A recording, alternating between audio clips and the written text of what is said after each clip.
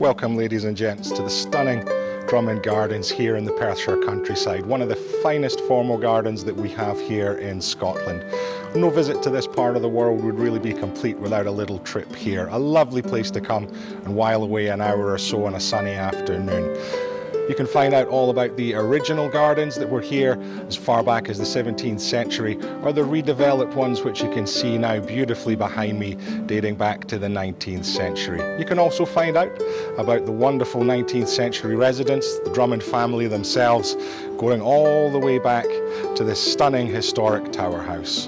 What more could you wish to do with your family and loved ones that come and see us here in the beautiful Scottish countryside?